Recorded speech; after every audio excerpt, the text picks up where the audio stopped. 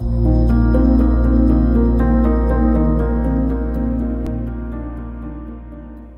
everyone, welcome back. Today I want to talk about that miasma of incandescent plasma 93 million miles away, the sun.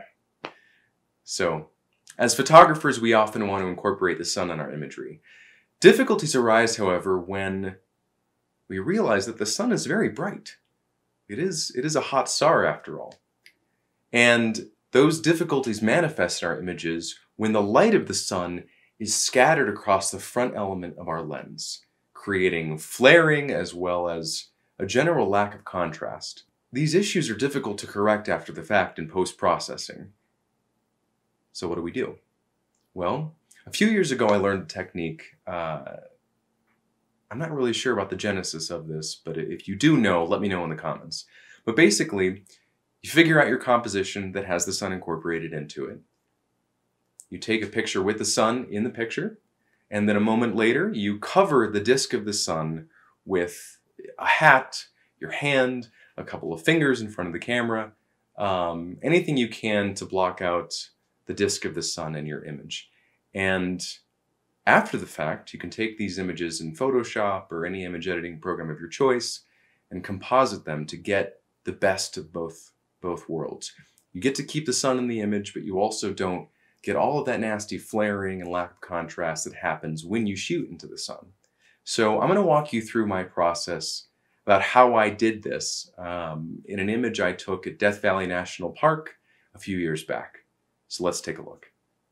All right, here we are in Lightroom Classic. Let's take a look at the two images we're going to composite into our finished photo. So here's the first one, shot directly into the sun.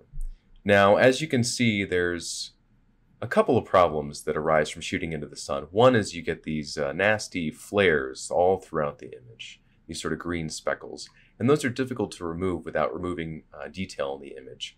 Secondly, it's also robbed the image of contrast. By shooting into the sun, it sort of washed out the image. So just a moment later, I took this second image. It's the similar composition, but in this one I've covered up the sun with my fingers. Now, as you can see in this image, there is little to no flaring throughout the image, and also it has a lot better contrast. There's a lot greater detail in the shadow regions here in the foreground. So what we're going to do is combine these two. Now I'm going to start working on this image here. I go to the Develop module, and the first thing I do with every image is set the lens corrections. All right. So in the Lens Corrections panel, I'm going to remove chromatic aberration, and I'm going to enable the profile corrections. That uses what it knows about my lens to correct for distortion and vignetting. Now, the other thing you might notice between these two images is this one's a little bit brighter. Now, because I was using aperture priority, the camera's light meter compensated for less light by bumping up the exposure. Now, in a perfect world, I would have shot on manual to have control over all these settings, but we can adjust this after the fact. So this second image is a little bit brighter. So I'm going to dial down the exposure just a little bit by about 1/3 of a stop. And that brings them a lot closer together in exposure. Okay. Next thing I'm going to do is adjust the horizon. So I'm going to use the crop tool here. And as you can see, the horizon is just a little off in reference to the grid we have here. So I'm just going to rotate that just a little bit to bring that in line. Perfect. Close that. All right, so those are pretty much all the corrections I'm going to do at this point. Now I'm going to take these adjustments and sync them over to the other image. So down here in this little film strip, I'm going to control-click on the other image. So I've got both of them selected. In the bottom right-hand corner, I'm going to click on Sync. And I'm going to make sure all of the adjustments are brought over, with the exception of exposure, because I did darken the second image. All right, so I'm going to synchronize those two. So now all the adjustments I made to this image here are also made to this one. All right, so now I'm going to select these two images once more by control-clicking on the second image so they're both selected. I'm going to right-click and I'm going to edit in and then open as layers in Photoshop. All right, here we are in Photoshop CC. This is the 2021 version, but any version in the last few years will be perfectly fine. Okay, so Photoshop has opened the two images as layers. We have the image with the sun star on top, and on the bottom we have the image that we're going to use as the foreground. That's important that the sun image is on top. All right. Now, these photos were not taken on a tripod, so there's a little bit of a shift from one to the other. So to fix that, we're going to align these layers. So I'm going to make sure both layers are selected by selecting one of the layers, then shift-clicking on the other. I'm going to go to Edit, Auto Align Layers, make sure the projection is auto, hit OK, and it's going to match those up. Now, as you can see, it's created a little bit of junk around the edges. We're going to crop that out.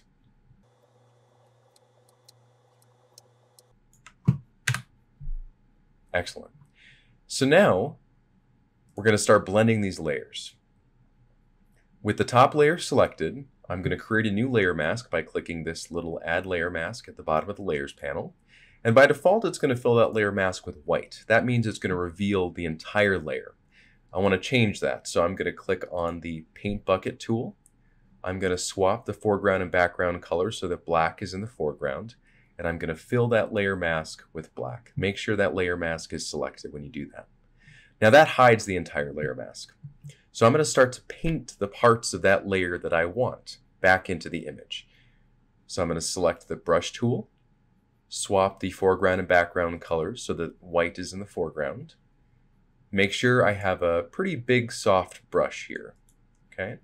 And then I'm just going to start painting back in the sun and painting out my fingers.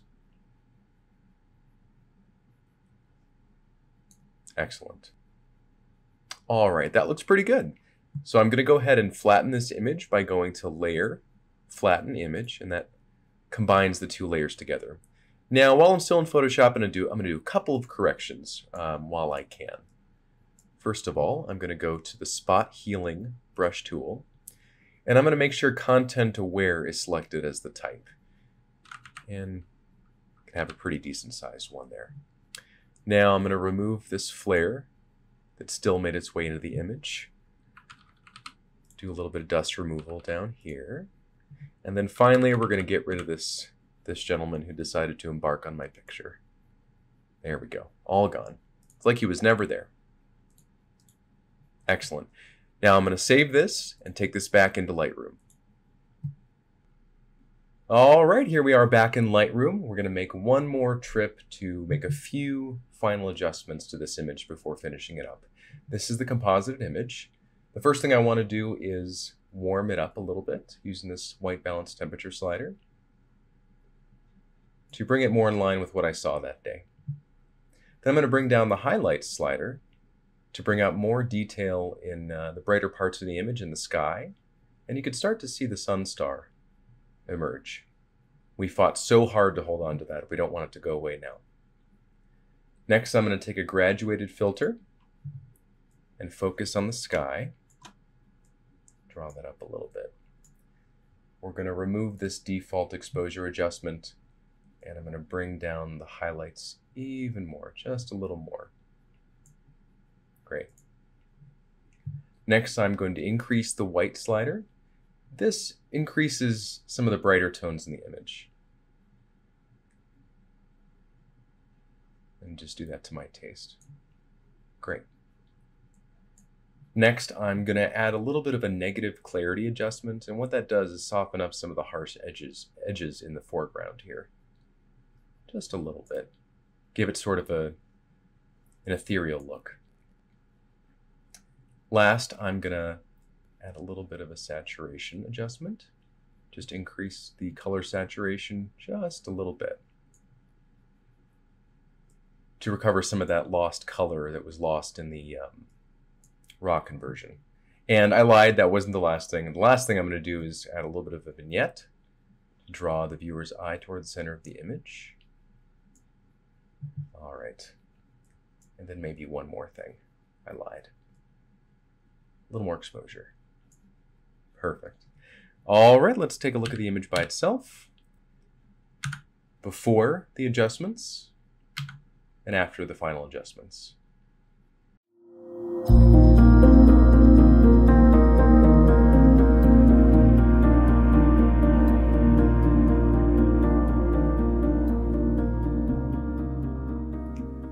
All right, I hope that's been helpful in some way to you and that you picked up some cool tools and techniques that you can use the next time you want to take a picture of the sun.